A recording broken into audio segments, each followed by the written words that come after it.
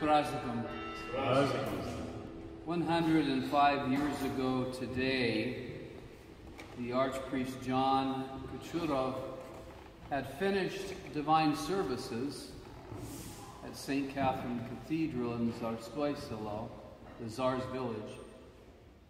And he was taken violently, rudely taken from the temple outside into the countryside where he was shot. Like his Lord and Savior, he was taken outside the city to be executed. That day, while very sad, was also the culmination, the fulfillment of St. John's entire life. We know so well, and how personally we know it, as we stand and worship in this temple which he built. We know of his legacy of holiness. We know of his commitment to Christ and to the gospel. We know of his desire to educate the peoples of this land in the ways of orthodoxy, to educate them in the Orthodox faith. He was, of course, also a husband and a father who lived his life as a married man dedicated to that commitment of marriage, to making Christ's love for his church known through his marriage and his family life. There's so many things that we can say of St. John,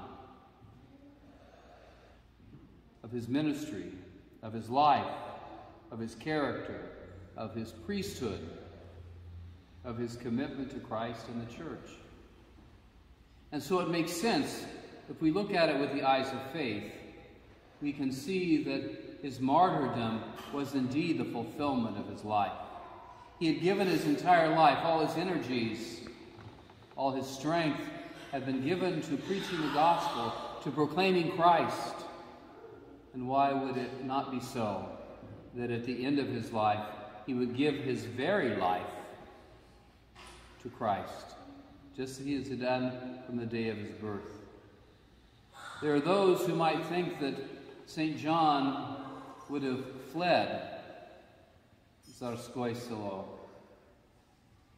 because things were very violent already in those early days of the Bolshevik Revolution, and there in that town there were already riots and fighting between Bolshevik forces and agents and the local people.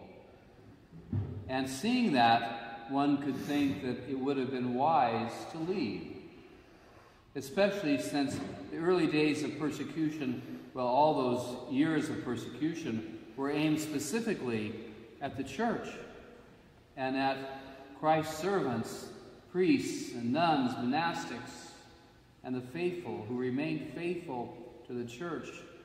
There was so much hatred towards the church and violence against the church that it would have been maybe easier for St. John to leave. But he was committed to his ministry, and so he stayed. He remained there at his post, if you will.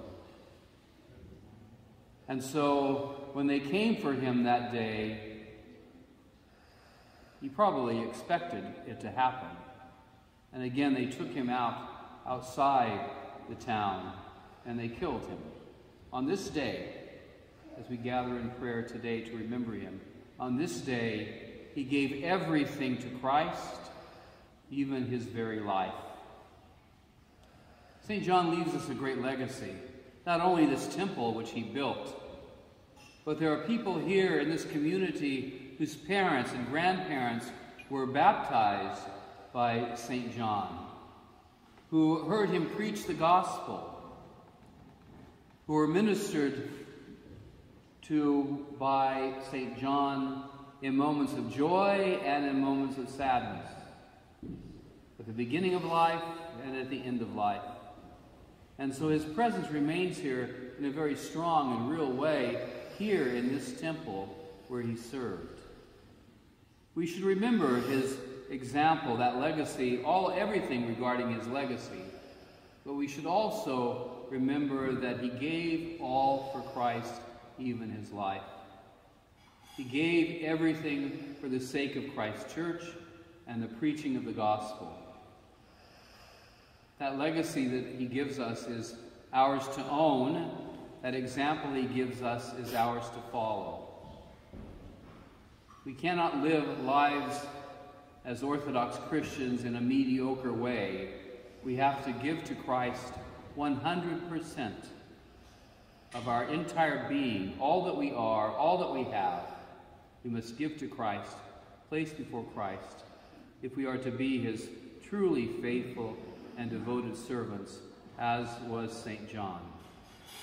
And so today, as we celebrate this memorial, as we celebrate, it might sound an odd word, but as we celebrate his death, his martyrdom, we ask his continued prayers for all of us, for everyone who worships here in this temple he built, for all our families and loved ones, and indeed for all the world, that we, like him, might be completely devoted to Christ and be willing to give everything for Christ, even if it means our very lives.